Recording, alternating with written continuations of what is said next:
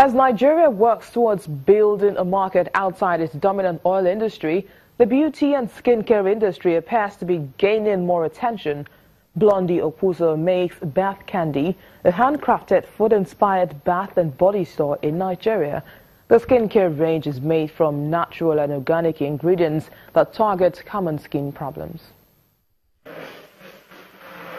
Blondie Okuzo makes what she calls birthday cake soaps at her beauty store in Lagos, Nigeria.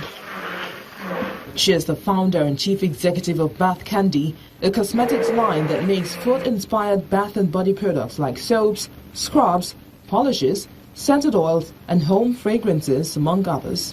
Blondie's products are all made by hand and purpose to look and smell like desserts. Blondie, who studied business management and sociology in the US, started her business in 2014, about 3 years after moving back home.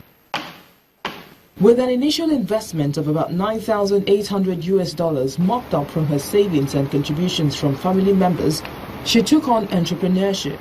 I think people love things that look good.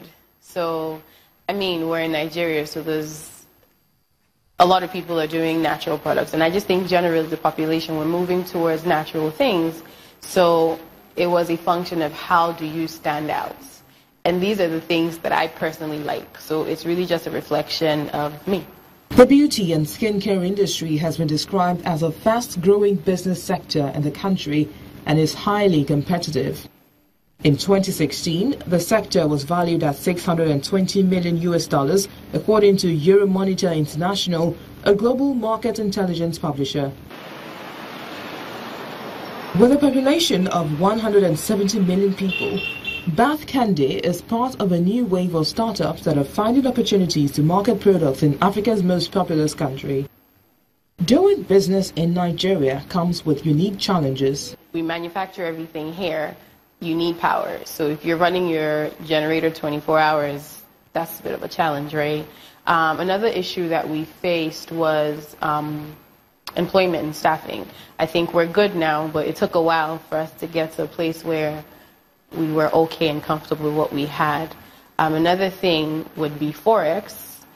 Thankfully, the exchange rate is coming down, so it's better. But packaging, I think, has been the one consistent issue we've had all through. I got to know about Bath Candy 2 years ago through a particular company. And I first bought their soaps, their Gary scrub soap.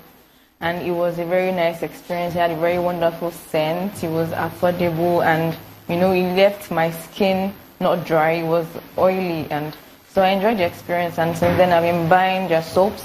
I've been buying their oils as well. I use their oil for my hair and my body.